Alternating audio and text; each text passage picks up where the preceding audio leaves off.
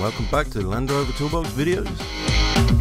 If you've been following our tutorials from the start, you'll remember that we had a few lights out when we did our initial inspection, one of those being the number plate lamp.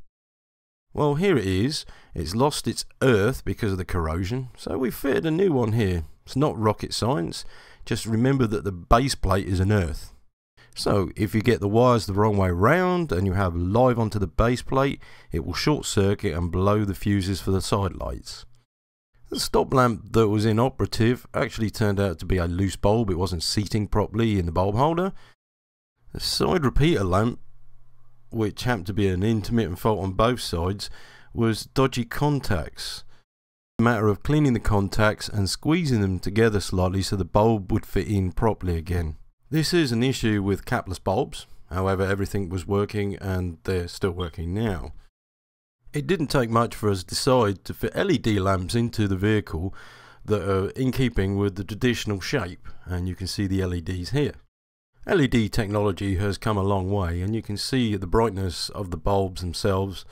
They are absolutely brilliant.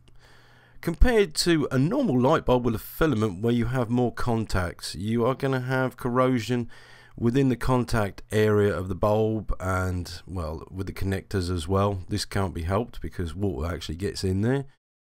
I'm not saying there's anything wrong with the normal light bulb, but the units themselves can take a lot of water in. With any type of electrical component that's near the elements, water will always win in the end. Anyway, we've bit the bullet and ordered a load of LEDs that we're going to fit to the vehicle. Not rocket science to fit them.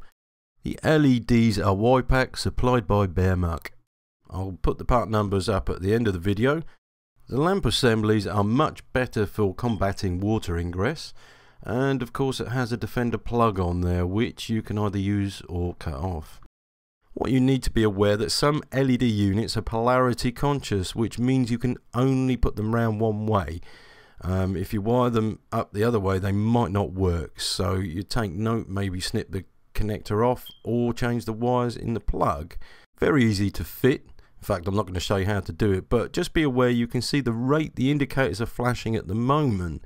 This is because of the relay that's fitted as standard with light bulbs. It's voltage sensed and it knows when a light bulb's out, but if there's not enough voltage provided, it will go crazy.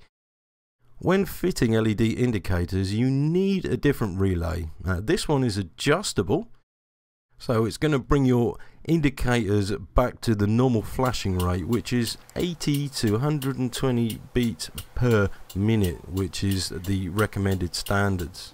So what we're doing is we're whipping out the old indicators, held on by screws. Well, you know that anyway, you've changed light bulbs, haven't you? All the good plugs. I'm using a little bit of battery terminal grease to make sure that the water is not going to get into there too quickly and make a good contact. These are direct push fits. Now if the indicator flashes, that's fine. If they don't flash, then the polarity is wrong and you need to change the wires in the lamp. Okay, now you see the flashing rate here is right. The only problem you may possibly find is connectors that are corroded and not usable.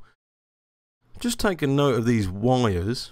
We have green with a red tracer and black for earth. Okay, so that will give you an indication of the circuit for the lighting, and the tracer which indicates that it is a near side indicator bulb. Right, well I'm going to cut these, strip these and put heat shrink connectors in for the moment until we can get some proper connectors, leaving plenty of wire so we can repair it again as required. If you decide that you're going to remove your plugs and not replace them, then heat shrinks are a good option for repairing wires. These are sealed and they'll stop water ingress for a longer period than perhaps the blue terminals will. Okay, so we've got the last of the lamps fitted, and I've left the four-way flashers on so I know that all of them are working before I go and change the relay. The relay looks like this and it will tell you it's a flasher unit. However, if you have trouble finding it, what you can do is just put your four ways on and hold a relay and it will be clicking. That is your indicator relay. Okay, so I'll pull that out and I will push the new relay into place. So you can't get it wrong. and you have an adjuster on here which, to be honest with you, made no difference whatsoever. I'd advise you check your hazard lamps operation, and you'll see that it should be indicating only on the trailer signal. That tells you your four ways are working.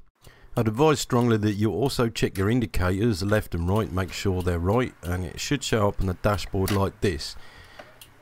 Okay, so there we have it. We have LED lamps working. The last thing I'll tell you is make sure that with the bracket that you put the spacer back behind the bolt when you fit the fuse board and the relay board back on the vehicle. This is just to make sure that you don't crush the wires up against the bulkhead and cause shorts or push the wiring where it shouldn't go. Okay, so that's it. And like I said, it's not rocket science to fit these LED lights, and they look very good at night, and they're a lot more prominent than just the light bulb which can fail.